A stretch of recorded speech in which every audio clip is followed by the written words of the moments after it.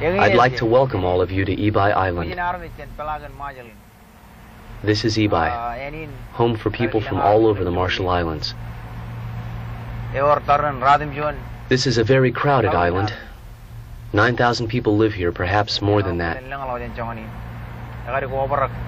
It's very crowded. There are so many people, and nobody seems to care about keeping the island clean.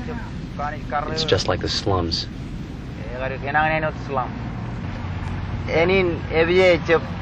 This island is not very big. It's only 66 acres in size, but it's so overcrowded. Just imagine, over 9,000 people on this tiny island.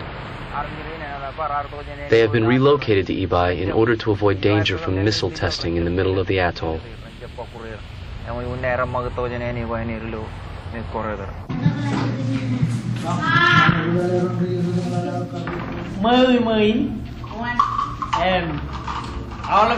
This is my house. These are my people. My own children and grandchildren. We in this house represent only half of the family. In here are the youngest children and some of the women. Over there on the sofa, that's my wife. And next to her is the wife of one of my brothers. This is our family home, and this is our life. The many children in this room whom you're filming, how are they going to survive in the future? They themselves, their children, their children's children, who keep multiplying and multiplying. I'm obligated to prepare a decent future for them.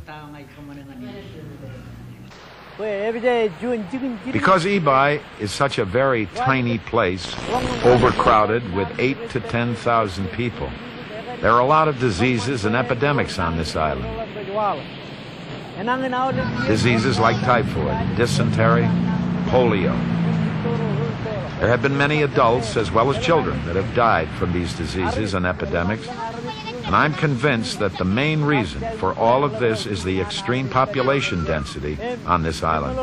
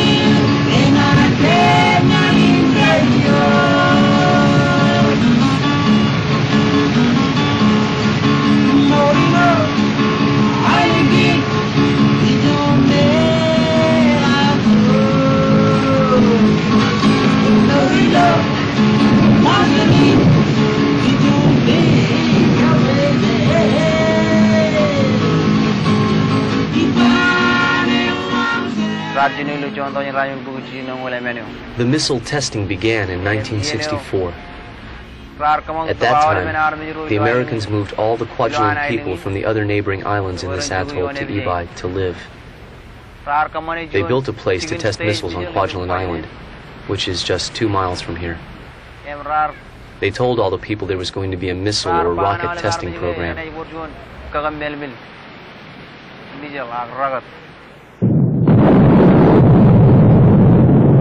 Today, I think Kwajalein is very important to the Americans in their weapons testing programs, especially to conduct the Star Wars program.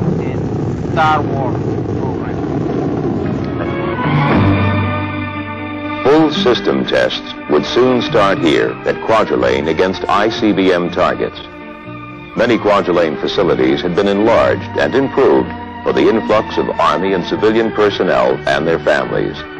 A hospital, schools, and all the necessities of a typical small town were available.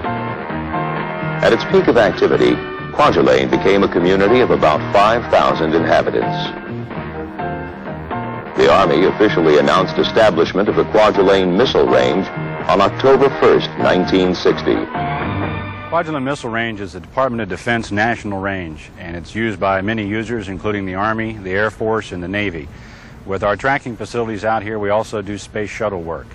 The various users test various missile systems, and our job is strictly to track those missile systems and provide data using the tracking facilities that we have here on the range.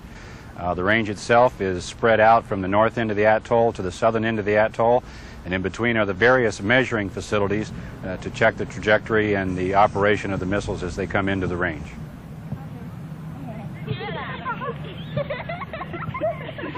Kwajalein is a very important range to our national defense, and it's considered a national asset by the Department of Defense.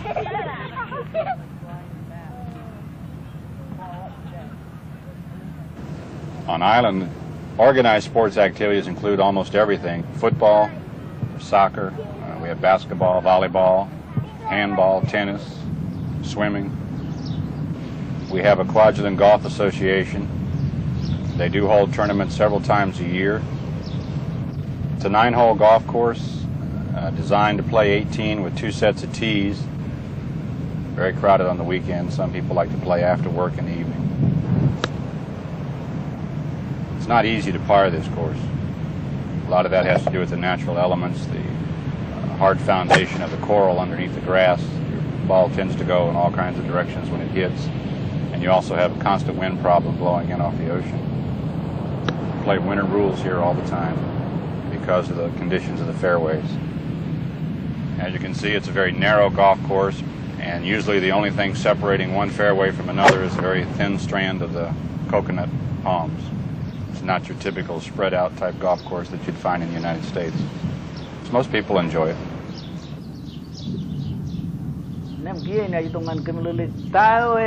Now I'd like to explain what is the most important thing to the Marshallese people. Well, it is the land. I might not have any money. I might not have anything. But as long as I have land, I can consider myself a worthy person. Land is precious to the Marshallese, more so than gold, pearls, and everything else. Because an islander's life is rooted in the land. One who has no land is worthless. He doesn't exist.